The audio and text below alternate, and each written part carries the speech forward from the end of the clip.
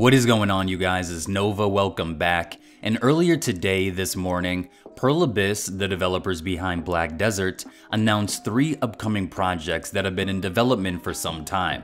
And I'll leave a link to these articles down below if you're interested in reading on your own time. Pearl Abyss also mentioned that they will be releasing more information, including trailers and other details about these upcoming projects during G-Star 2019 starting on November 14th, which is about a week away, which is where these 3 titles will debut. Now, as of right now, we don't have a lot of concrete information on these projects besides what was sent out to subscribers via the English press kit. So what we know now is surely going to change next week with the official announcements, and I'll have details on the official announcements down below in the description box. Now, one of the first titles that was announced is a game known as Plan 8, an exosuit MMO shooter being co-developed by Min Lee, who is one of the co-creators of Counter-Strike. Plan 8 is actually said to be far different than anything the Korean company Pearl Abyss has ever done before. Black Desert's environmental art director, Si-Young-Ki Lee, also has his name attached to this project.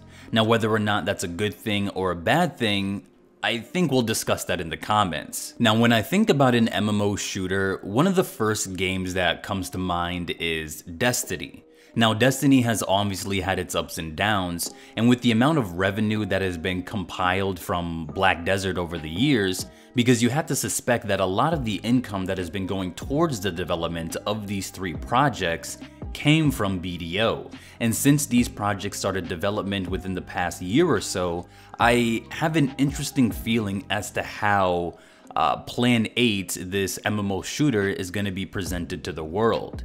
Plan 8 is going to be the first shooting game released by Pearl Abyss, and I believe I can say that this game, you'll be ziplining, exo-flying, exo-jumping from various different vertical and horizontal constructs throughout the game. Now, next on our list, we have a casual, collectible MMORPG for all ages, known as DokeV or DokeV. And I'm not really sure how to pronounce it, but I'm sure you guys will correct me in the comments. But it was formerly known as Project V. Now, DokeV is being led by Sang-Young Kim, the former animation director of BDO, and Sung-Won Choi, the former game design director of BDO. DokeV is one of those cutie anime-like MMORPGs, sort of similar to MapleStory. Now, from the images that were released, it sort of has me getting that Pokemon vibe to it. As you can see, it sort of seems like you'll have little companions or pets that follow you around as you venture out into the world. But that's all speculation derived from me, and that could be completely wrong or it could be completely right. Now, in the press release, it was emphasized on this project that it will be a collectible MMO, which suggests that you'll be able to collect and possibly trade with other players throughout the game.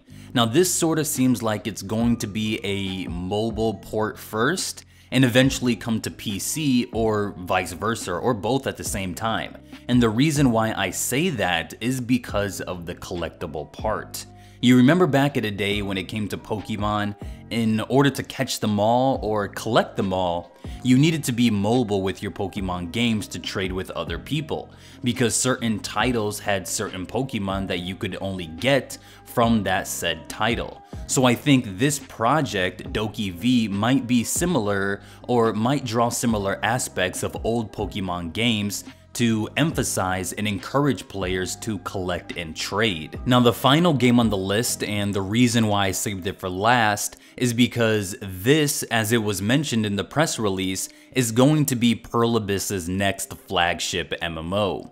And this is a really big deal because when you consider something to be a flagship, that to me makes it seem like they're putting all their eggs into this one basket and going balls deep into this project.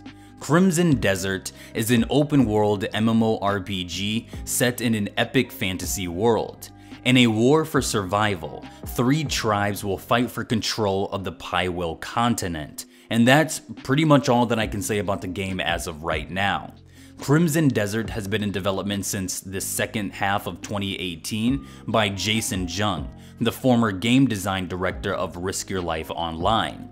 Working alongside Jason is one of Korea's most famous first-generation developers, Dae Kim, who is actually the founder of Pearl Abyss itself. Eder Lee, the former lead combat designer of Risk Your Life, is going to be in charge of the action combat system for the title. So that means that the game is going to be an action combat MMORPG set in an epic fantasy world. Similar to other Pearl Abyss titles, it seems like Crimson Desert will have different factions, which in turn will allow you to choose certain classes or races from those factions. And if that's the case, I guess the best that we can hope for in a scenario like that is no gender-locked or race-locked classes.